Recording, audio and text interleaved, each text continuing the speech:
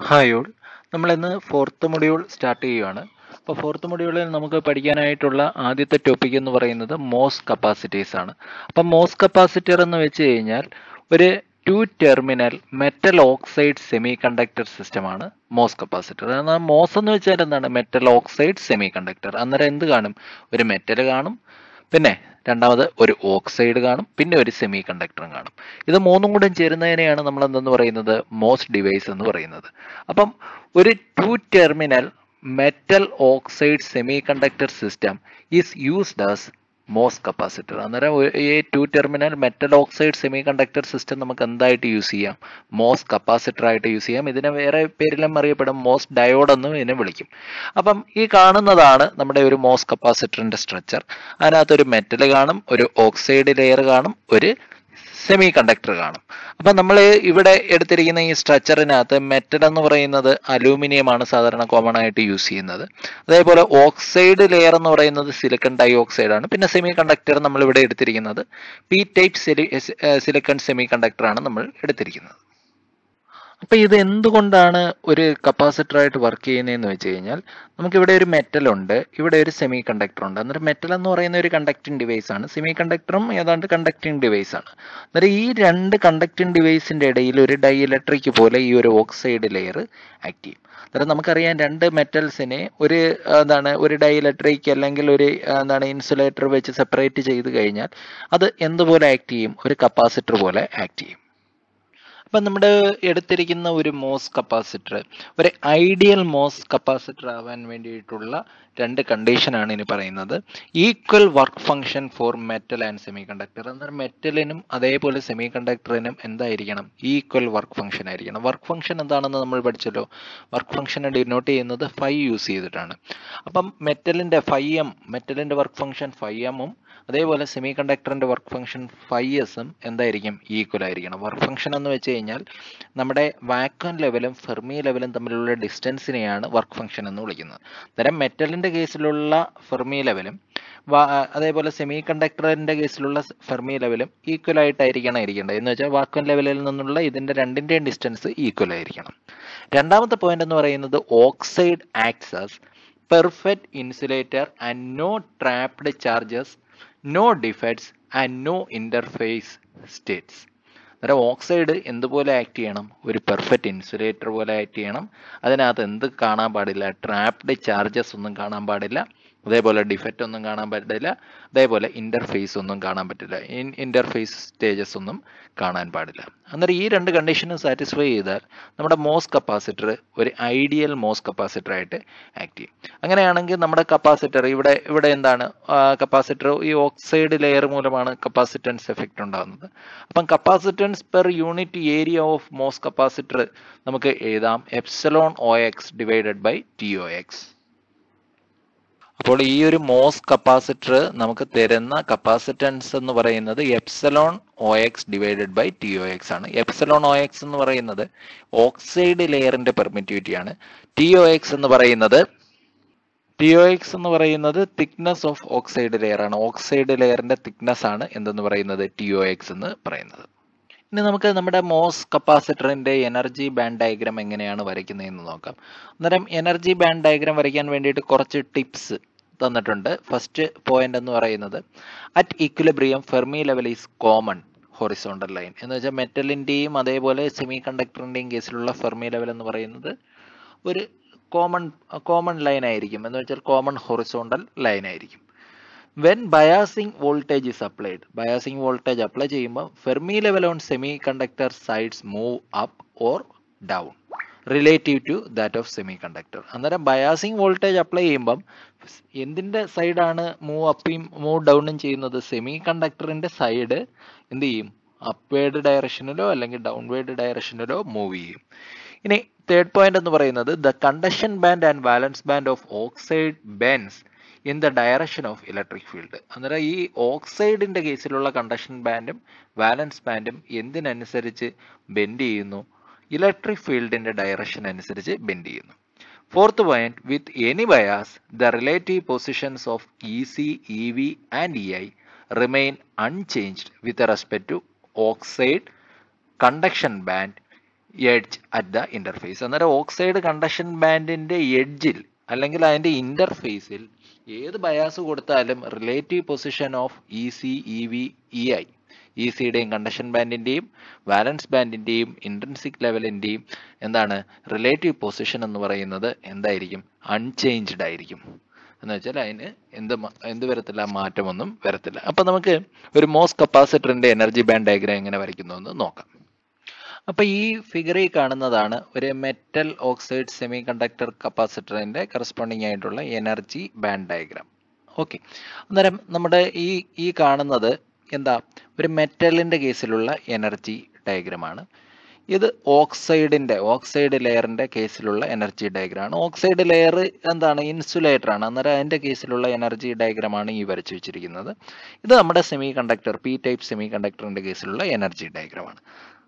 അപ്പം ഞാൻ റഫായിട്ട് ഇവിടെ എങ്ങനെയാണ് വരയ്ക്കുന്നതെന്ന് ഞാനൊന്ന് റഫായിട്ട് വരയ്ക്കാം. ആദ്യം നമുക്ക് നമ്മുടെ വാക്വം ലെവൽ, ഇത് നമ്മൾ വാക്വം ലെവലാണ്. അന്നേരം ഈ വാക്വം ലെവലിൽ നിന്ന് തുടങ്ങാം. നമ്മുടെ ഈ ഫെർമി വാക്വം ലെവലിൽ നിന്ന് മെറ്റലിന്റെ കേസിൽ എന്ത് മാത്രമേ കാണൂ? ഫെർമി ലെവൽ മാത്രമേ കാണൂ. ഇ എഫ് എം എന്ന് പറയുന്ന ഫെർമി ലെവൽ മാത്രം മാർക്ക് ചെയ്താൽ മതി. ഈ ഇ എഫ് എം എന്ന് പറയുന്നത് മാർക്ക് ചെയ്യുന്നത് എവിടെയായിരിക്കും? നമ്മുടെ വാക്വം ലെവലിൽ നിന്ന് എത്ര ഡിസ്റ്റൻസിലായിരിക്കും മാർക്ക് ചെയ്യുന്നത്? 5m ഡിസ്റ്റൻസ്, അല്ലെങ്കിൽ വർക്ക് ഫംഗ്ഷൻ ബേസ് ചെയ്തിട്ടാണ് 5m ഡിസ്റ്റൻസിൽ നമ്മൾ മാർക്ക് ചെയ്യുന്നു. അല്ലെങ്കിൽ ഒരു Q5m എന്ന് ഇടാം. നമുക്ക് എനർജിയുടെ ടേംസിൽ എഴുതാൻ വേണ്ടിയിട്ടാണ് ഇവിടെ ഒരു ക്യൂവും കൂടെ ഇട്ട് കൊടുക്കുന്നത്. അന്നേരം ഇലക്ട്രോൺ വോൾട്ട്, ഇത്ര ഇലക്ട്രോൺ വോൾട്ടിലാണ് ഇരിക്കുന്നതെന്ന് കാണിക്കാൻ വേണ്ടിയിട്ടാണ്.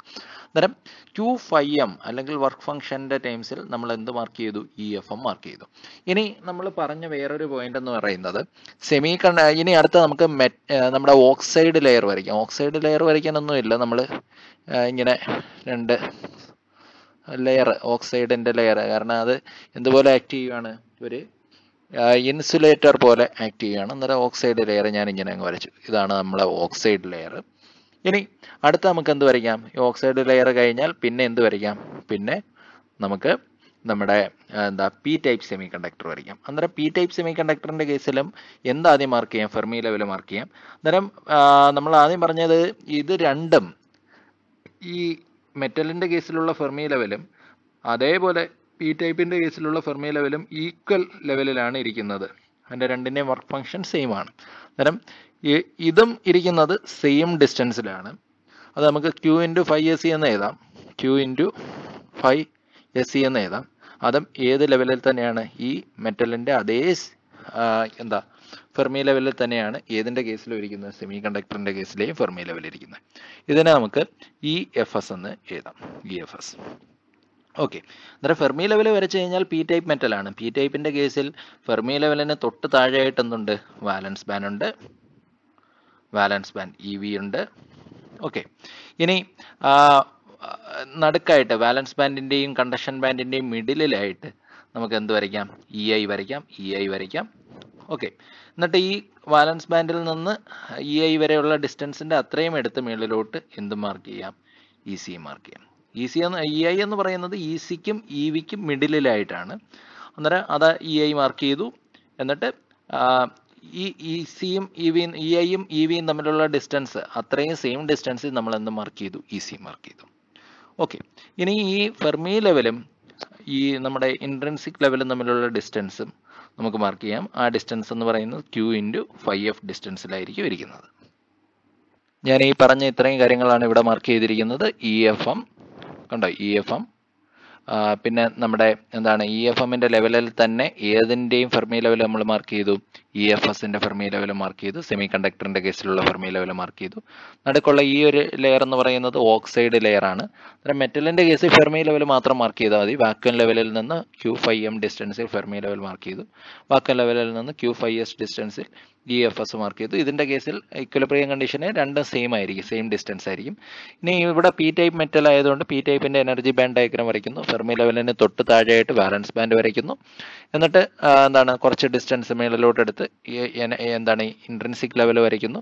അത്രയും ഡിസ്റ്റൻസ്, ഈ ഇൻട്രിൻസിക് ലെവലും EVയും തമ്മിലുള്ള സെയിം ഡിസ്റ്റൻസിൽ തന്നെ മേളിൽ എന്ത് വരയ്ക്കുന്നു? കണ്ടക്ഷൻ ബാൻഡും വരയ്ക്കുന്നു. ഇതാണ് ഇക്വിലിബ്രിയം കണ്ടീഷനിലുള്ള ഒരു മോസ് കപ്പാസിറ്ററിന്റെ എനർജി ബാൻഡ് ഡയഗ്രാം. ഈ ഒരു ഇക്വിലിബ്രിയം കേസിൽ 5m = എന്തായിരിക്കും? 5SE ആയിരിക്കും. ഇനി ഇതിന്റെ വേറൊരു പ്രത്യേകത എന്താണെന്ന് വെച്ചാൽ there is no current flow from metal to semiconductor or semiconductor to metal under any bias. എന്ന് വെച്ചാൽ ഇതിനകത്ത് ഒരു കറണ്ട് ഫ്ലോയും നടക്കുന്നില്ല. മെറ്റലിൽ നിന്ന് സെമി കണ്ടക്ടറിലോട്ടോ അല്ലെങ്കിൽ സെമി കണ്ടക്ടറിൽ നിന്ന് മെറ്റലിലോട്ടോ ഒരു കറണ്ട് ഫ്ലോയും നടക്കുന്നില്ല. കാരണം എന്താണ്? ഇടയ്ക്കുള്ളത് എന്താണ്? ഒരു ഇൻസുലേറ്റർ ആണ്. ഓക്സൈഡ് ലെയർ എന്ന് പറയുന്നത് ഒരു ഇൻസുലേറ്റർ ആണ്. അതുകൊണ്ട് അങ്ങോട്ടോ ഇങ്ങോട്ടോ ഒരു കറണ്ട് ഫ്ലോയും മെറ്റലിൽ നിന്ന് സെമി കണ്ടക്ടറിലോട്ടോ സെമി കണ്ടക്ടറിൽ നിന്ന് മെറ്റലിലോട്ടോ ഏത് ബയാസ് കൊടുത്താലും എന്ത് നടക്കുന്നില്ല? കറണ്ട് ഫ്ലോ നടക്കുന്നില്ല. ഇവിടുത്തെ കപ്പാസിറ്റൻസ്, ഇക്വിലിബ്രിയത്തിലെ കപ്പാസിറ്റൻസ് നമ്മൾ പറഞ്ഞു എന്തുമാത്രമാണ്? ഓക്സൈഡ് കപ്പാസിറ്റൻസ് മാത്രമാണുള്ളത്. അതിനെ നമുക്ക് COX എന്ന് എഴുതാം. COX എന്ന് പറയുന്നത് എന്തായിരുന്നു? Epsilon OX divided by TOX ആയിരുന്നു. ഓക്കെ, ഇനി നമുക്ക് നമ്മുടെ മോസ് കപ്പാസിറ്ററിന്റെ വർക്കിങ്ങിലോട്ട് പോവാം. അപ്പം വർക്കിംഗ് പറയുന്നത്, മോസ് കപ്പാസിറ്ററിന്റെ വർക്കിംഗ് ചോദിച്ച ഈ കാര്യങ്ങളാണ് എഴുതേണ്ടത് കേട്ടോ. അന്നേരം മോസ് കപ്പാസിറ്റർ വർക്ക് ചെയ്യുന്നത് മെയിനായിട്ട് 3 കേസസ് ആയിട്ടാണ് പറയുന്നത് മോസ് കപ്പാസിറ്റൻസിന്റെ വർക്കിംഗ്. ഫസ്റ്റ് വൺ എന്ന് പറയുന്നത് accumulation, second is depletion and third is inversion. നമുക്ക് ഓരോരോ കേസസ് ആയിട്ട് നോക്കാം. ആദ്യത്തെ കേസാണ് അക്യുമുലേഷൻ. അപ്പൊ ആദ്യത്തെ കേസ് നോക്കാം. ആദ്യത്തെ കേസാണ് അക്യുമുലേഷൻ. അപ്പം നമ്മുടെ ഒരു മോസ് കപ്പാസിറ്റർ എടുത്താൽ നമുക്ക് മോസ് കപ്പാസിറ്ററിൽ മെയിനായിട്ട് 2 ടെർമിനൽസ് ആണുള്ളത്. അന്നേരം ഈ ഒരു ടെർമിനലിലാണ് നമ്മൾ വോൾട്ടേജ് അപ്ലൈ ചെയ്യുന്നത്. ഈ ടെർമിനൽ ഗ്രൗണ്ടഡ് ആയിരിക്കും കേട്ടോ. ഈ ടെർമിനൽ ഓൾവേസ് ഗ്രൗണ്ടഡ് ആയിരിക്കും. അന്നേരം ഇവിടെ ആയിരിക്കും നമ്മൾ എന്ത് അപ്ലൈ ചെയ്യുന്നത്? വോൾട്ടേജ് അപ്ലൈ ചെയ്യുന്നത്. അപ്പൊ അക്യുമുലേഷന്റെ കേസിൽ നമ്മൾ ഈ ഗേറ്റിൽ അപ്ലൈ ചെയ്യുന്ന വോൾട്ടേജ് VG എന്ന് പറയുന്നത് ലെസ് ദാൻ 0 വരുന്ന കേസിലാണ് അക്യുമുലേഷൻ. ഗ്രേറ്റർ ദാൻ 0 വരുന്ന കേസിലാണ് ബാക്കി 2 കണ്ടീഷൻസ്, ഡിപ്ലീഷനും അതേപോലെ ഇൻവെർഷനും എല്ലാം ഗ്രേറ്റർ ദാൻ 0യുടെ കേസിലാണ്. അപ്പം നമ്മൾ ഇവിടെ ഒരു നെഗറ്റീവ് വോൾട്ടേജ് അപ്ലൈ ചെയ്യുമ്പോൾ മെറ്റലിനെ അത് കാര്യമായിട്ടൊന്നും ബാധിക്കത്തില്ല. ഓക്സൈഡ് ലെയർ ഇൻസുലേറ്റർ ആയിട്ട് ആക്ട് ചെയ്യും. പിന്നെ നമ്മുടെ ഈ P ടൈപ്പ് സെമി കണ്ടക്ടറിൽ ഇവിടെ നമ്മൾ നെഗറ്റീവ് വോൾട്ടേജ് ആണ് അപ്ലൈ ചെയ്യുന്നത്. അന്നേരം ഈ നെഗറ്റീവ് വോൾട്ടേജ് അപ്ലൈ ചെയ്യുമ്പോൾ ഈ P ടൈപ്പ് സെമി കണ്ടക്ടറിലുള്ള ഹോൾസ് എല്ലാം എങ്ങോട്ട് മൂവ് ചെയ്യും? ഈ ഒരു ബൗണ്ടറിയിൽ വന്ന് ഈ ഓക്സൈഡിന്റെ ഈ ഒരു എഡ്ജിൽ വന്ന് അങ്ങ് അക്യൂമുലേറ്റ് ചെയ്യും. ഹോൾസ് എല്ലാം എവിടെ വന്ന് അക്യൂമുലേറ്റ് ചെയ്യും? നമ്മുടെ ഈ ഒരു ഓക്സൈഡ് ലെയറിന്റെ ആ ഒരു എഡ്ജിൽ വന്ന് അക്യൂമുലേറ്റ് ചെയ്യും. ഈ ഒരു പ്രോസസ്സിനെയാണ് നമ്മൾ എന്തെന്ന് വിളിക്കുന്നത്? അക്യൂമുലേഷൻ എന്ന് വിളിക്കുന്നത്. സോ അതാണ് പറഞ്ഞിരിക്കുന്നത്. When A negative voltage is applied to the metal with respect to semi conductor that is VG less than 0, positive charges are induced on the semiconductor. The induced charges accumulate near the oxide semiconductor interface. അന്നേരം oxide semiconductor ഇന്റർഫേസിന് near ആയിട്ട് എന്താണ് ഈ induced charges accumulate ചെയ്യും. Then there is A increase in whole concentration near the interface. അന്നേരം ഈ ഇന്റർഫേസിൽ എന്തിന്റെ concentration increase ചെയ്യും? ഈ ഹോൾ കോൺസെൻട്രേഷൻ ഇന്റർഫേസിൽ ഇൻക്രീസ് ചെയ്യും. ഇനി നമുക്ക് അക്യുമുലേഷന്റെ കേസിലുള്ള എനർജി ബാൻഡ് ഡയഗ്രാം എങ്ങനെയാണ് വരയ്ക്കുന്നതെന്ന് നോക്കാം. ഇതായിരുന്നു നമ്മുടെ നമ്മുടെ ഇക്വിലിബ്രിയം കേസിലുള്ള ഡയഗ്രാം. ഇങ്ങനെയായിരുന്നു. ഇനി നമ്മൾ അക്യുമുലേഷൻ കണ്ടീഷനിൽ വരുമ്പോഴത്തേക്ക് നമ്മൾ എന്താ അപ്ലൈ ചെയ്യുന്നത്? അതിന്റെ ടെർമിനലിൽ VG എന്ന് പറയുന്നത് ഒരു നെഗറ്റീവ് വോൾട്ടേജ് നമ്മൾ അപ്ലൈ ചെയ്യണം. അപ്പം ഇത് മൊത്തത്തിൽ നമുക്ക് ഈ ഓക്സൈഡ് ലെയറിൽ ഒരു നെഗറ്റീവ് സ്റ്റീപ്പോട് കൂടിയാണ് വരയ്ക്കുന്നത്. അന്നേരം നമ്മുടെ ഈ ഫെർമി ലെവലിന്, മെറ്റലിന്റെ കേസിലുള്ള ഫെർമി ലെവലിന് മാറ്റമില്ല. ബാക്കി ഈ P ടൈപ്പ് സെമി കണ്ടക്ടറിൽ മൊത്തം മാറ്റം സംഭവിക്കും. നമ്മളിവിടെ ഒരു നെഗറ്റീവ് വോൾട്ടേജ് അപ്ലൈ ചെയ്യുമ്പോൾ അതിന് കറസ്പോണ്ടിങ് ആയിട്ട് P ടൈപ്പ് സെമി കണ്ടക്ടറിൽ മൊത്തത്തിൽ മാറ്റം സംഭവിക്കും. അപ്പം നമ്മൾ ഇവിടെ ഒരു നെഗറ്റീവ് വോൾട്ടേജ് അപ്ലൈ ചെയ്തു, VG ലെസ് ദാൻ 0 കൊടുത്തു. അന്നേരം അവിടെ ഒരു കരിയർ കോൺസെൻട്രേഷനിൽ ഒരു ചേഞ്ച് ഉണ്ടായി. എവിടെയാണ് ഉണ്ടായത് ചേഞ്ച്? ഇന്റർഫേസിലാണ് ഉണ്ടായത്. അന്നേരം ഇന്റർഫേസിൽ ആ കരിയർ കോൺസെൻട്രേഷൻ ഒരു ചേഞ്ച് സംഭവിച്ചത് കാണിക്കാൻ വേണ്ടിയിട്ടാണ് നമ്മൾ അവിടെ ഒരു നെഗറ്റീവ് സ്റ്റീപ്പ് കൊടുത്തത്. ഇത് നമ്മുടെ ഓക്സൈഡ് ലെയറിൽ കണ്ടോ, ഇങ്ങനെ ഇരുന്ന ഓക്സൈഡ് ലെയറിൽ നമ്മൾ ഒരു നെഗറ്റീവ് സ്റ്റീപ്പോട് കൂടി വരച്ചത് അത് കാണിക്കാൻ വേണ്ടിയിട്ടാണ്. അപ്പം ഇതിനകത്ത് ഈ മെറ്റലിന്റെ കേസ് ഈ ഫെർമി ലെവലിന് മാറ്റമൊന്നുമില്ല. ബാക്കി ഈ ഒരു നെഗറ്റീവ് ഡയറക്ഷനിലോട്ട് ഓക്സൈഡ് ലെയറിന് ഒരു ബെൻഡിങ് വന്നതുകൊണ്ട് സ്വാഭാവികമായിട്ട് നമ്മുടെ ഈ സെമി കണ്ടക്ടർ റീജിയൺ എങ്ങോട്ട് താഴും? ഈ താഴോട്ട് സെമി കണ്ടക്ടർ റീജിയണിന് മൊത്തത്തിൽ ഒരു മൂവ്മെന്റ് സംഭവിക്കും. അപ്പം നമുക്ക് നേരത്തെ നമ്മൾ മാർക്ക് ചെയ്ത പോലെ നമ്മൾ വാക്യൂം ലെവൽ വെച്ച് കഴിഞ്ഞാൽ വാക്വം വാക്വം ലെവൽ വെച്ച് കഴിഞ്ഞാൽ നമ്മുടെ ഈ ഫെർമി ലെവലിന് മെറ്റലിന്റെ കേസിലുള്ള ഫെർമി ലെവലിന് മാറ്റമൊന്നുമില്ല, നേരത്തെ തന്നെയാണ്. Q5M തന്നെയാണ് മെറ്റലിന്റെ കേസിലുള്ള ആ ഒരു എനർജി ലെവൽ എന്ന് പറയുന്നത്. എന്തിനാ മാറ്റം സംഭവിക്കുന്നതെന്ന് വെച്ച് കഴിഞ്ഞാൽ നമ്മുടെ ഈ ഒരു സെമി കണ്ടക്ടർ റീജിയണിനാണ് മാറ്റം സംഭവിക്കുന്നത് കേട്ടോ. എന്ന് വെച്ചാൽ ഈ ഒരു Q5Sന് എന്ത് സംഭവിക്കും? Q5Sന് എന്ത് സംഭവിക്കും? മാറ്റം സംഭവിക്കും. Q5Sന് മാറ്റം സംഭവിക്കും. എന്നിട്ട് നമ്മൾ ചെയ്യേണ്ട എന്താണെന്ന് വെച്ച് കഴിഞ്ഞാൽ, നമ്മൾ ഈ ഓക്സൈഡ് ലെയർ ഇങ്ങനെ സ്റ്റീപ്പോട് കൂടി വരച്ചതിന് ശേഷം നമ്മുടെ നേരത്തെ ഇരുന്ന കണ്ടക്ഷൻ ലെവൽ എവിടെയായിരുന്നു? കണ്ടക്ഷൻ ലെവൽ ഇതാ ഇവിടെയായിരുന്നു. ഇൻട്രിൻസിക് ലെവൽ എവിടെയായിരുന്നു? ഇൻട്രിൻസിക് ലെവൽ മാർക്ക് ചെയ്യുക. ഇൻട്രിൻസിക് ലെവൽ എവിടെയായിരുന്നു എന്നുള്ളത് മാർക്ക് ചെയ്യുക. നേരത്തെ ഫെർമി ലെവൽ ഇവിടെയായിരുന്നു. ഞാൻ ഇവിടെ ഒന്ന് വരച്ച് കാണിക്കാം. നമ്മൾ ആദ്യം ഇതാണ് നമ്മുടെ വാക്വം. നമ്മൾ നേരത്തെ ഇരുന്ന അതേ ഇതിൽ തന്നെയാണ് നമ്മൾ ഫെർമി ലെവൽ വരയ്ക്കുന്നത്. EFM, അതിന് മാറ്റമൊന്നുമില്ല. EFM. ഓക്കെ. മെറ്റലിന്റെ കേസിലുള്ള Fermi level. ഇത് ഉള്ള ഡിസ്റ്റൻസ് എന്ന് പറയുന്നത് ഏത് ഡിസ്റ്റൻസിലാണ്? Q5M ഡിസ്റ്റൻസിലാണ് ഇരിക്കുന്നത്. ഇനി നമ്മുടെ ഓക്സൈഡ് ലെയർ ഇവിടെ ആയിട്ടായിരുന്നു ഓക്സൈഡ് ലെയർ ഇരുന്നത്. ഇതാണ് നമ്മുടെ oxide layer. Okay, oxide layer. ഈ ഓക്സൈഡ് ലെയറിന് എന്ത് സംഭവിക്കും? നമ്മൾ ഇവിടെ ഒരു നെഗറ്റീവ് വോൾട്ടേജ് അപ്ലൈ ചെയ്യുന്നതുകൊണ്ട് ഈ ഓക്സൈഡ് ലെയറിന് മൊത്തത്തിൽ ഒരു ബെൻഡിങ് സംഭവിക്കും. ഓക്സൈഡ് ലെയറിന് എന്ത് സംഭവിച്ചു? ഒരു ബെൻഡിങ് സംഭവിച്ചു. ഓക്സൈഡ് ലെയറിന് ഒരു ചെറിയ ബെൻഡിങ് വരയ്ക്കുക. ഓക്കെ, ഓക്സൈഡ് ലെയറിന് ഞാനൊരു ബെൻഡിങ് വരച്ചു. ഇനി നമ്മൾ നേരത്തെ ഇരുന്ന നമ്മുടെ ഫെർമി ലെവൽ ഇതാ ഇവിടെയായിരുന്നു നമ്മൾ പഴയ ഫെർമി ലെവൽ ഇരുന്നത്. നമ്മുടെ ഇൻട്രിൻസിക് ലെവൽ ഫെർമി ലെവലിന് തൊട്ട് താഴെയായിട്ട് നമ്മൾ നേരത്തെ വാലൻസ് ബാൻഡ് മാർക്ക് ചെയ്തിരുന്നത് ഇവിടെയായിരുന്നു മറ്റേ വാലൻസ് ബാൻഡ് നമ്മൾ മാർക്ക് ചെയ്തിരുന്നത്. നമ്മുടെ ഇൻട്രിൻസിക് ലെവൽ ഈ ഒരു റീജിയണിലായിട്ടായിരുന്നു നമ്മുടെ ഇൻട്രിൻസിക് ലെവൽ ഇരുന്നത് അല്ലേ. ഇതായിരുന്നു നമ്മുടെ കണ്ടക്ഷൻ ബാൻഡ്. ഇവിടെയായിരുന്നു നമ്മുടെ പഴയ കണ്ടക്ഷൻ ബാൻഡ് ഇരുന്നത്. നമ്മുടെ ഇക്വിലിബ്രിയം കണ്ടീഷനിലാണ്. ഇനി നമ്മളിവിടെ നമ്മൾ VG എന്ന് പറയുന്ന ഒരു വോൾട്ടേജ് അപ്ലൈ ചെയ്യുന്നതിന് ഭാഗമായിട്ട് നമ്മുടെ ഇതിനെ ഒരു ചേഞ്ച് സംഭവിക്കും. സെമി കണ്ടക്ടറിന്റെ കേസിൽ ഫെർമി ലെവലിന് ഒരു മാറ്റം സംഭവിക്കും. സെമി കണ്ടക്ടറിന്റെ കേസിലുള്ള ഫെർമി ലെവൽ താഴോട്ട് മൂവ് ചെയ്യും. അന്നേരം നമ്മൾ അതങ്ങനെ മാർക്ക് ചെയ്യുക. അന്നേരം അതിന് കറസ്പോണ്ടിങ് ആയിട്ട് നമ്മൾ പുതിയ വാലൻസ് ബാൻഡ് വരയ്ക്കുക. പിന്നെ ഇൻട്രിൻസിക് ലെവൽ, ഈ വാലൻസ് ബാൻഡ് ഇൻട്രിൻസിക് ലെവൽ തമ്മിലുള്ള അത് നമുക്കറിയാം. പിന്നെ കണ്ടക്ഷൻ ബാൻഡ് വരയ്ക്കുക. എന്നിട്ട് നമ്മുടെ ഈ പഴയ പോയിന്റുമായിട്ട് നമ്മളിങ്ങനെ ഒരു ബെൻഡിങ്ങോടുകൂടി ഇങ്ങനെ ജോയിൻ ചെയ്യുക. ഓക്കെ, അന്നേരം ഇതാണ് നമ്മുടെ എനർജി ബാൻഡ് ഡയഗ്രാം നമ്മുടെ അക്യുമുലേഷൻ മോഡിൽ. അന്നേരം ഈ ഒരു പോയിന്റിലായിരിക്കും നമ്മുടെ ഹോൾസ് എന്ത് ചെയ്യുന്നത്? അക്യുമുലേറ്റ് ചെയ്യുന്നത്. ഇത് വാലൻസ് ബാൻഡ്, ഇത് ഫെർമി ലെവല്, ഇത് ഇൻട്രിൻസിക് ലെവൽ, ഇത് കണ്ടക്ഷൻ ബാൻഡ്. ഈ ഒരു പോയിന്റിലായിരിക്കും നമ്മുടെ അക്യുമുലേറ്റ് ചെയ്യുന്നത്? നമ്മുടെ ഹോൾസ് അക്യുമുലേറ്റ് ചെയ്യുന്നത്. ഓക്കെ, അപ്പൊ ഈ ഒരു പോയിന്റ് നോക്കേ. The semi conductor outside accumulation region remains neutral. അന്നേരം നമ്മളെ ഈ അക്യുമുലേഷൻ റീജിയണിന് അടുത്തുള്ള ആ ഒരു അക്യുമുലേഷൻ റീജിയണിലാണ് എനർജിക്ക് വേരിയേഷൻ സംഭവിക്കുന്നത്. അക്യുമുലേഷൻ റീജിയൻ കഴിഞ്ഞാൽ എന്ന് വെച്ചാൽ ഔട്ട്സൈഡ് ദ അക്യുമുലേഷൻ റീജിയൺ എന്ന് പറയുന്നത് ന്യൂട്രൽ ആയിട്ടാണ് ഇരിക്കുന്നത്. Semi conductor എന്തുപോലെയായിരിക്കുന്നത്? ന്യൂട്രൽ ആയിട്ടാണ് ഇരിക്കുന്നത്.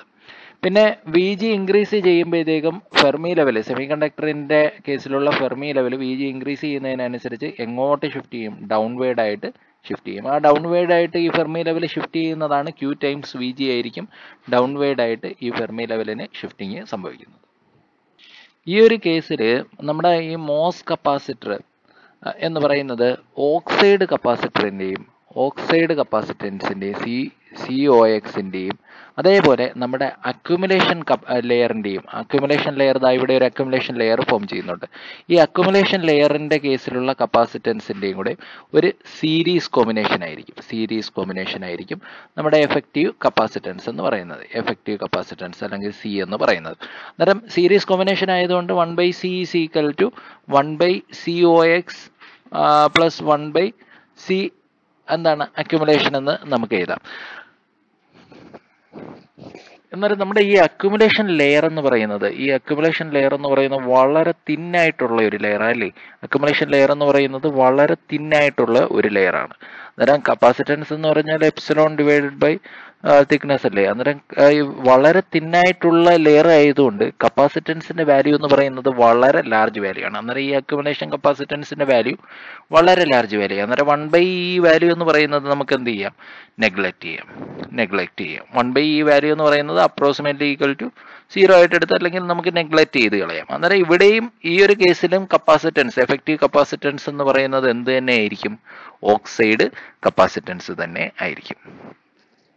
ഇനി രണ്ടാമത്തെ കേസ് നോക്കാം. രണ്ടാമത്തെ കേസ് എന്ന് പറയുന്നത് ഡിപ്ലീഷൻ ആണ്. അന്നേരം ഞാൻ നേരത്തെ പറഞ്ഞു ഡിപ്ലീഷന്റെ കേസിൽ നമ്മൾ എടുക്കുന്നത് എന്താണ്, VG greater than 0 എന്നാണ് എടുക്കുന്നത്. VG greater than 0 ആണ് ഡിപ്ലീഷന്റെ കേസിൽ. അന്നേരം നമ്മൾ ഇവിടെ ഒരു ചെറിയൊരു പോസിറ്റീവ് വോൾട്ടേജ് അപ്ലൈ ചെയ്യുകയാണ്, ഗേറ്റിൽ ഒരു ചെറിയ പോസിറ്റീവ് വോൾട്ടേജ് അപ്ലൈ ചെയ്യുകയാണ്. അപ്പം നമുക്ക് നമ്മുടെ ആദ്യത്തെ ഫിഗർ എടുക്കാം. ആദ്യത്തെ ഫിഗറാണ്. അന്നേരം ഈ ഒരു ഫിഗറിൽ നമ്മൾ ഇവിടെ ഗേറ്റിൽ നമ്മൾ എന്ത് അപ്ലൈ ചെയ്യാണ്, ഒരു പോസിറ്റീവ് വോൾട്ടേജ് അപ്ലൈ ചെയ്യാണ്. അന്നേരം ഈ ഗേറ്റിൽ ഒരു പോസിറ്റീവ് വോൾട്ടേജ് അപ്ലൈ ചെയ്യുമ്പം ഈ പി ടൈപ്പ് സെമി കണ്ടക്ടറിൽ എന്ത് കാണും, ഈ P type semi കണ്ടക്ടറിലുള്ള electrons, P type semi കണ്ടക്ടറിൽ holes മാത്രമല്ല മൈനോറിറ്റി ആയിട്ട് ഇലക്ട്രോൺസും കാണും. ആ ഇലക്ട്രോൺസ് എങ്ങോട്ട് മൂവ് ചെയ്യും, ഇലക്ട്രോൺസ് നമ്മുടെ ഈ ഇന്റർഫേസിലോട്ട് മൂവ് ചെയ്യും. അന്നേരം ഇന്റർഫേസിലുള്ള നമ്മുടെ ഹോൾസുമായിട്ട് ചേർന്ന് അങ്ങ് റീകമ്പൈൻ ചെയ്യും. ഇലക്ട്രോൺസും ഈ ഹോൾസും കൂടെ എന്ത് ചെയ്യും, ഈ ഹോൾസും കൂടെ അങ്ങ് റീകമ്പൈൻ ചെയ്യും. ഈ ഹോൾസും കൂടെ റീകമ്പൈൻ ചെയ്ത് ഇവിടെ എന്ത് ഫോം ചെയ്യും, ഇലക്ട്രോൺ ഹോൾ പെയർ ഫോം ചെയ്യും, അല്ലെങ്കിൽ ഒരു ഡിപ്ലീഷൻ ലെയർ ഫോം ചെയ്യും. ഇവിടെ എന്ത് ഫോം ചെയ്യും, ഒരു ഡിപ്ലീഷൻ ലെയർ ഫോം ചെയ്യും. ഓക്കെ, അതാ പറയുന്നത്, when A positive voltage is applied to the metal with respect to semiconductor, that is Vg greater than 0, negative charges are introduced in p-type semiconductor. അന്നേരം അതിന്റെ ഭാഗമായിട്ട് എന്ത് ഇൻട്രൊഡ്യൂസ് ചെയ്യും, നെഗറ്റീവ് ചാർജസ് ഇൻട്രൊഡ്യൂസ് ചെയ്യും. ആ നെഗറ്റീവ് ചാർജസ് എങ്ങോട്ട് move ചെയ്യും, ആ മെറ്റലിന്റെ സെമി കണ്ടക്ടർ ഇന്റർഫേസിലോട്ട് മൂവ് ചെയ്യുകയും അത് എന്തുമായിട്ട് റീകമ്പൈൻ ചെയ്യും, ഹോൾസുമായിട്ട് റീകമ്പൈൻ ചെയ്യും. അങ്ങനെ അവിടെ എന്ത് ഫോം ചെയ്യും, ഒരു ഡിപ്ലീഷൻ ലെയർ ആ ഇന്റർഫേസിൽ ഫോം ചെയ്യും. അന്നേരം അതിന്റെ എനർജി ബാൻഡ് ഡയഗ്രാം നമുക്കിനി വരയ്ക്കാം. അതിന്റെ കേസിലുള്ള എനർജി ബാൻഡ് ഡയഗ്രാം ആകുമ്പോഴത്തേക്കും ഈ VG greater than 0 ആയതുകൊണ്ട് നമ്മൾ VG<0 ആയപ്പോഴത്തേക്കും നമ്മൾ ഈ ഓക്സൈഡ് ലെയർ ഇങ്ങോട്ട് ബെൻഡ് ചെയ്തു, താഴോട്ട് ബെൻഡ് ചെയ്ത് വരച്ചു അല്ലേ, ഇങ്ങോട്ട് നെഗറ്റീവ് സ്റ്റീപ്പ് കൊടുത്ത് വരച്ചു. ഇവിടെ VG greater than 0 ആയതുകൊണ്ട് എന്താണ്, ഒരു പോസിറ്റീവ് സ്റ്റീപ്പ് കൊടുത്ത് വരയ്ക്കാം. ഫെർമി ലെവൽ എപ്പോഴും കോൺസ്റ്റന്റ് ആണ്. നമുക്ക് ആദ്യം നമ്മുടെ ആ കോൺസ്റ്റന്റ് ആയിട്ടുള്ള ഫെർമി ലെവൽ നമ്മൾ മാർക്ക് ചെയ്തു, ഫെർമി ലെവൽ EF മാർക്ക് ചെയ്തു. എന്നിട്ട് നമ്മൾ നമ്മുടെ ഓക്സൈഡ് വരയ്ക്കണം, ഓക്സൈഡ് ലെയർ വരച്ചു, നമ്മുടെ ഓക്സൈഡ് ലെയർ ആണ് ഇത്.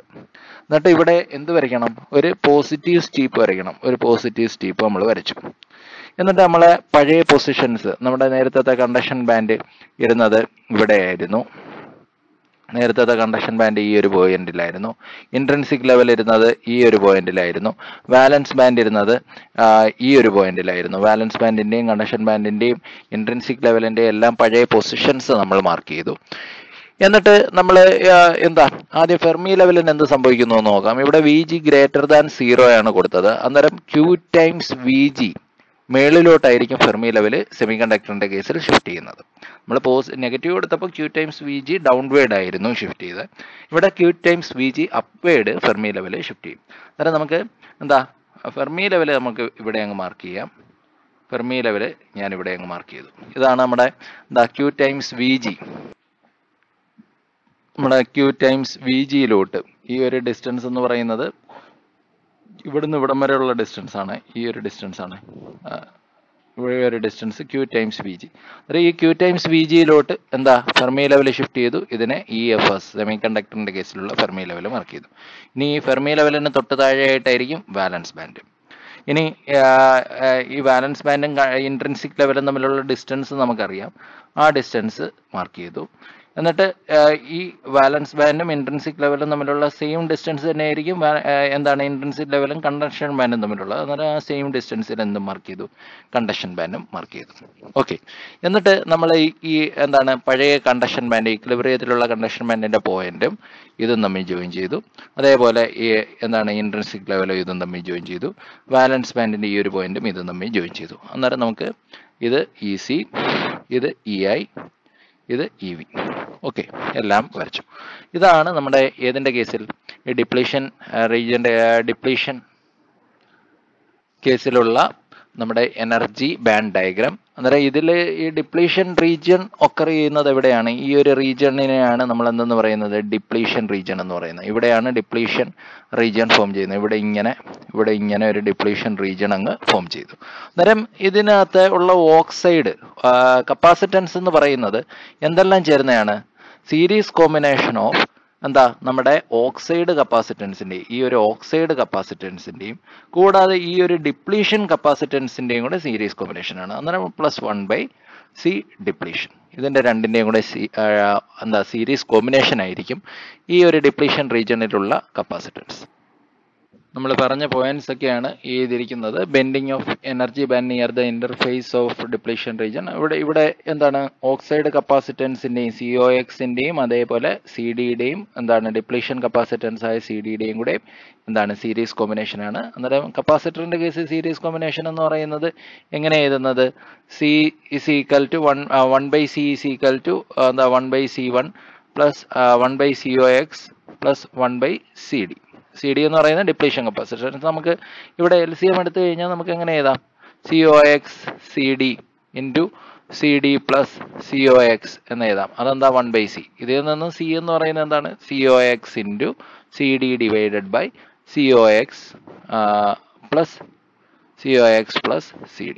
അല്ലെങ്കിൽ നമുക്കറിയാമല്ലോ കപ്പാസിറ്റൻസിന്റെ കേസിൽ രണ്ടെണ്ണം സീരീസ് ആയിട്ട് കണക്ട് ചെയ്ത് കഴിഞ്ഞാൽ എഫക്റ്റീവ് കപ്പാസിറ്റൻസ് എന്ന് പറയുന്നത് C1 C2 divided by C1 plus C2 ആയിരിക്കും. ഓക്കെ, C1 C2 സീരീസ് ആയിട്ട് ആ രീതിയിലാണ് എഴുതിയിരിക്കുന്നത്. ഓക്കെ, ഇനി the charge per unit area in A semi conductor in the depletion region. അന്നേരം ആ ഡിപ്ലീഷൻ റീജിയനിൽ ഉണ്ടാകുന്ന ആ ഒരു സെമി കണ്ടക്ടറിന്റെ ഡിപ്ലീഷൻ റീജിയനിൽ ഉണ്ടാകുന്ന ചാർജിനുള്ള ഇക്വേഷൻ ആണ് എഴുതിയിരിക്കുന്നത്.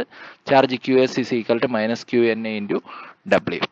ഇനി ഈ ഡിപ്ലീഷൻ ലെയറിന്റെ വിഡ്ത്ത്, ഡിപ്ലീഷൻ റീജിയന്റെ വിഡ്ത്ത് കണ്ടുപിടിക്കാനുള്ള equation W is equal to √2ε/Q into 5s into 1/NA ആണ് ഡിപ്ലീഷൻ റീജിയന്റെ വിഡ്ത്തിനുള്ള ഇക്വേഷൻ. ഇതിൽ 5s എന്ന് പറയുന്നത് സർഫസ് പൊട്ടൻഷ്യൽ ആണ്. 5s എന്ന് പറയുന്നത് സർഫസ് പൊട്ടൻഷ്യൽ ആണ്. സർഫസ് പൊട്ടൻഷ്യൽ എന്നുള്ള ഇക്വേഷൻ എന്ന് പറയുന്നത് EIB minus EIS divided by Q ആണ്. EIB എന്ന് വെച്ച് കഴിഞ്ഞാൽ ബൾക്ക് ലെവലിലുള്ള എനർജിയാണ്. ബൾക്ക് ലെവലിലുള്ള ഇൻട്രിൻസിക് ലെവലിന്റെ ബൾക്കിലുള്ള എനർജി. ബൾക്ക് എന്ന് വെച്ച് കഴിഞ്ഞാൽ നമ്മൾ ഈ ഒരു റീജിയണെയാണ് നമ്മൾ ബൾക്ക് എന്ന് വിളിക്കുന്നത്.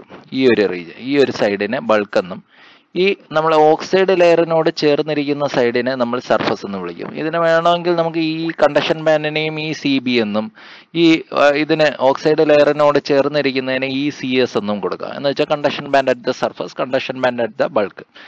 ഓക്കെ, അന്നേരം സർഫസ് പൊട്ടൻഷ്യൽ എന്ന് പറയുന്നത് EIB minus EIS divided by Q ആണ്. അന്നേരം EIB എന്ന് വെച്ചാൽ intrinsic level in bulk semi conductor. EIS എന്ന് പറയുന്നത് intrinsic level at the surface of the interface. Surface of the ഇന്റർഫേസിലെ intrinsic ലെവലാണ് EIS. ഓക്കെ, ഇനി അടുത്ത് നമുക്ക് മൂന്നാമത്തെ കേസ് നോക്കാം. മൂന്നാമത്തെ കേസ് എന്ന് പറയുന്നത് ഇൻവെർഷൻ ആണ്. ഇൻവെർഷനകത്ത് എന്താ സംഭവിക്കുന്നത്? നമ്മൾ ഡിപ്ലീഷനെ കണ്ടു. ഡിപ്ലീഷനകത്ത് നമ്മൾ ഒരു പോസിറ്റീവ് വോൾട്ടേജ് കൊടുത്തപ്പോഴത്തേക്കും ഫെർമി ലെവൽ മേളിലോട്ട് മൂവ് ചെയ്യുന്നതായിട്ട് കണ്ടു അല്ലേ? നമ്മൾ Fermi level Q times VG ആയിട്ട് മേളിലോട്ട് മൂവ് ചെയ്യുന്നതായിട്ട് കണ്ടു. ഇവിടെ ഈ ഒരു പൊസിഷനിൽ വന്ന് നിന്നതായിട്ട് നമ്മൾ കണ്ടു. ഇനി നമ്മുടെ ഇൻവെർഷൻ കേസിൽ എന്താ സംഭവിക്കുന്നതെന്ന് വെച്ചാൽ when VG is increased to A high value, ഒരു ഹൈ വാല്യൂയിലോട്ട് VG ഇൻക്രീസ് ചെയ്ത് കഴിഞ്ഞാൽ Fermi level on semi conductor move up side. അന്നേരം ഫെർമി ലെവലിന് എന്ത് സംഭവിക്കും? മൂവ്മെന്റ് സംഭവിക്കും. അപ്പ് സൈഡിലോട്ട് ഫെർമി ലെവൽ മൂവ് ചെയ്യും. നമ്മൾ നേരത്തെ Q ടൈംസ് VG ആയിട്ട് ഫെർമി ലെവൽ മൂവ് ചെയ്യുന്നു. അന്നേരം നമ്മൾ VG പിന്നെയും ഇൻക്രീസ് ചെയ്ത് കഴിഞ്ഞാൽ ഈ ഫെർമി ലെവൽ നേരത്തെ നമ്മുടെ ഫെർമി ലെവൽ ഈ ഒരു പൊസിഷനിലായിരുന്നു ഇരുന്നെങ്കിൽ നമ്മൾ പിന്നെയും ഈ VG ഇൻക്രീസ് ചെയ്യുന്നതിനനുസരിച്ച് ഈ ഫെർമി ലെവൽ അങ്ങോട്ട് മൂവ് ചെയ്യാൻ തുടങ്ങും, മേളിലോട്ട് മൂവ് ചെയ്യാൻ തുടങ്ങും. അന്നേരം എന്താ നോക്കേ, VG is increased to a high value, Fermi level on the semiconductor move upside and band bends downward. Band bends downside. അന്നേരം ഫെർമി ലെവൽ എന്ന് പറയുന്നത് എന്താ? അപ്വേർഡ് ആയിട്ട് മൂവ് ചെയ്യുന്നതായിട്ട് കാണാൻ പറ്റും. Then the Fermi level at the interface lies above the intrinsic level. അന്നേരം ഇന്റർഫേസിലെ intrinsic ലെവലിന് കണ്ടോ, ഇന്റർഫേസിലെ ഇൻട്രിൻസിക് ലെവലാണ് ഇത്. ഇത് ബൾക്കിലെ ഇൻട്രിൻസിക് ലെവലാണ്. അന്നേരം ഇന്റർഫേസിലെ ഇൻട്രിൻസിക് ലെവലിന് മേളിൽ എന്തെത്തും? നമ്മുടെ ഈ ഫെർമി ലെവൽ എത്തും. കണ്ടോ, ഈ EFS എന്ന് പറയുന്നത് ഇൻട്രിൻസിക്കിലെ എന്താണ് ഫെർമി ലെവലിനെ ഇൻട്രിൻസിക്കിലെ എന്താണ് സർഫസിലെ ഇന്റർഫേസ് ഓഫ് സർഫസ് ഇൻട്രിൻസിക് ലെവലിന്റെ ലെവലിന് മേളിലായിട്ട് നമ്മുടെ എന്തെത്തും, ഫെർമി ലെവലെത്തും. ഇതാണ് this results inversion of interface surface and is called inversion. ഇത് അപ്പോഴാണ് എന്ത് നടക്കുന്നത്, നമ്മുടെ ഇൻവേർഷൻ എന്ന് പറയുന്ന പ്രോസസ്സ് നടക്കുന്നത്. അപ്പൊ ഇത് ഈ ഇൻവേർഷൻ എന്ന് പറയാനുള്ള റീസൺ എന്താന്ന് വെച്ച് കഴിഞ്ഞാൽ, ഈ ഒരു പോയിന്റിൽ എത്തിക്കഴിയുമ്പോഴത്തേക്കും ഈ ഇൻട്രിൻസിക് സെമി കണ്ടക്ടറിനെക്കാട്ടി മേളിൽ, ഇൻട്രിൻസിക് ലെവലിന് മേളിൽ ഫെർമി ലെവൽ എത്തിക്കഴിഞ്ഞാൽ നമ്മുടെ ആ ഒരു എന്താണ് സർഫസ് എന്ന് പറയുന്നത്, ഈ ഒരു സർഫസ് എന്ന് പറയുന്നത് എന്താ, പി ടൈപ്പിനെക്കാട്ടിയും കൂടുതൽ എന്ന് വെച്ചാൽ ഹോൾസിനെക്കാട്ടിയും കൂടുതൽ എന്തായി മാറും, ഇലക്ട്രോൺസ് ആയി മാറും. അന്നേരം ഇത് ഏതാണ്ട് ഒരു എൻ ടൈപ്പ് മെറ്റീരിയൽ പോലെ ഈ സർഫസ് ആക്ട് ചെയ്യും. എന്തുപോലെ ആക്ട് ചെയ്യും, ഒരു എൻ ടൈപ്പ് പോലെ ആക്ട് ചെയ്യും. Okay, the inversion of surface is due to the attraction of electrons towards the surface.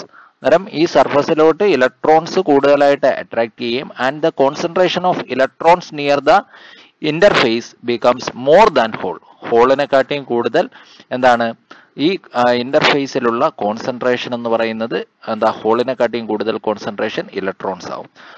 Then thin region in which electron concentration exceed hole concentration is called inversion layer. അന്നേരം ഈ ഒരു എന്താണ് thin region, ഈ ഒരു thin റീജിയണിൽ എന്താണ് electron concentration എന്ന് പറയുന്നത്, കണ്ടോ, ഇലക്ട്രോൺ കോൺസെൻട്രേഷൻ എന്ന് പറയുന്നത് ഈ ഒരു റീജിയണിൽ ഇലക്ട്രോൺ കോൺസെൻട്രേഷൻ എന്ന് പറയുന്നത് എന്തിനെക്കാട്ടിയും കൂടുതലായിട്ട് വരും, ഇലക്ട്രോൺ കോൺസെൻട്രേഷൻ എന്ന് പറയുന്നത് എക്സീഡ് ഹോൾ കോൺസെൻട്രേഷനെക്കാട്ടിയും കൂടുതലായിട്ട് വരും. ഈ ഒരു റീജിയനെയാണ് നമ്മൾ എന്തെന്ന് പറയുന്നത്, ഇൻവെർഷൻ റീജിയൻ എന്ന് പറയുന്നത്.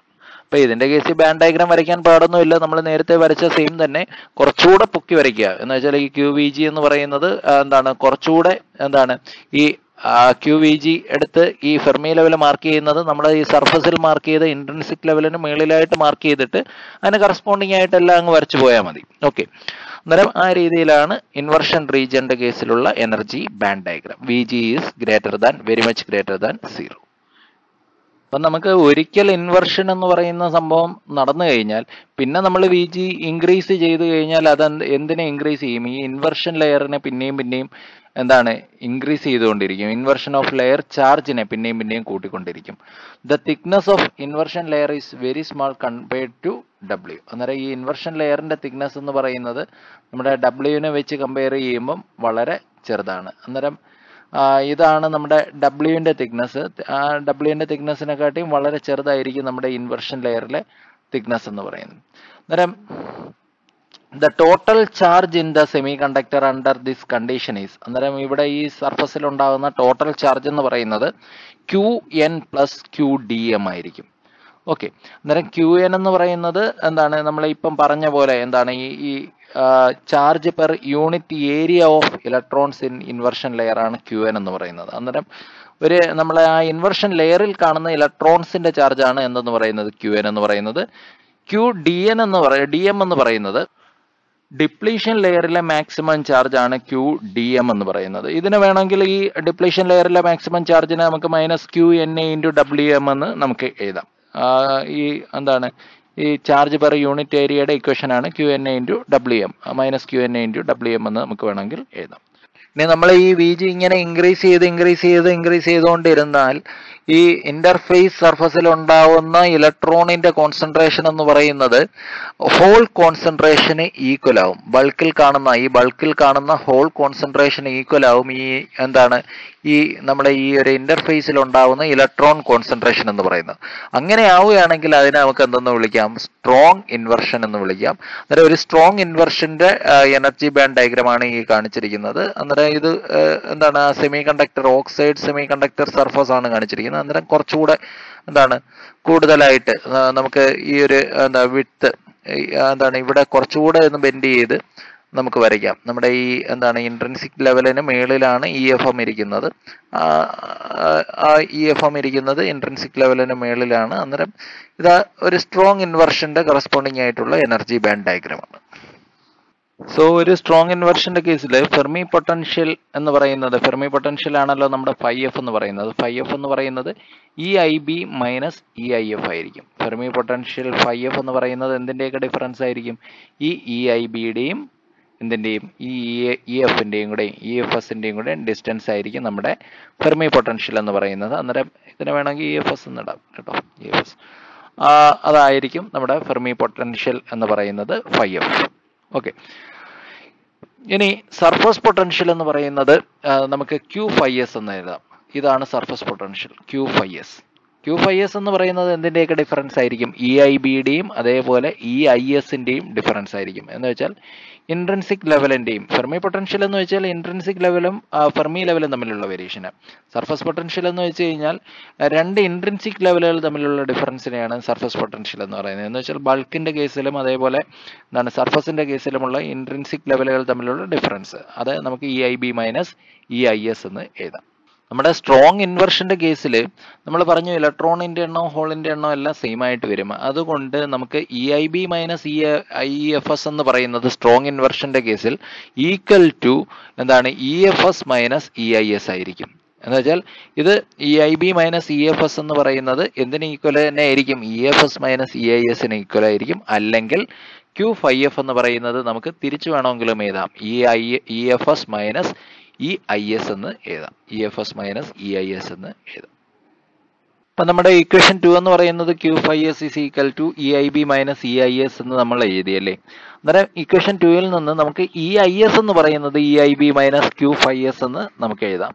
അന്നേരം ഈ ഇ ഐ എസിന്റെ വാല്യൂ നമുക്ക് ഇക്വേഷൻ നമ്പർ 3 നമുക്ക് സബ്സ്റ്റിറ്റ്യൂട്ട് ചെയ്യാമല്ലോ. നമ്മുടെ ഇക്വേഷൻ നമ്പർ 3 എന്ന് പറയുന്നത് ഇതായിരുന്നു. ഇക്വേഷൻ നമ്പർ 3 എന്ന് പറയുന്നത് Q phi F is equal to E F S minus E I S ആയിരുന്നു. അന്നേരം ഇ ഐ എസിന് പകരം നമ്മുടെ ഇപ്പൊ നമ്മൾ കണ്ടുപിടിച്ച വാല്യൂ നമ്മൾ സബ്സ്റ്റിറ്റ്യൂട്ട് ചെയ്യുകയാണ്. അന്നേരം ഇ ഐ എസിന് പകരം നമ്മൾ E I B minus minus എന്ന് വെച്ചാൽ പ്ലസ് ക്യൂ ഫൈ എസ് എന്ന് നമ്മൾ എഴുതി.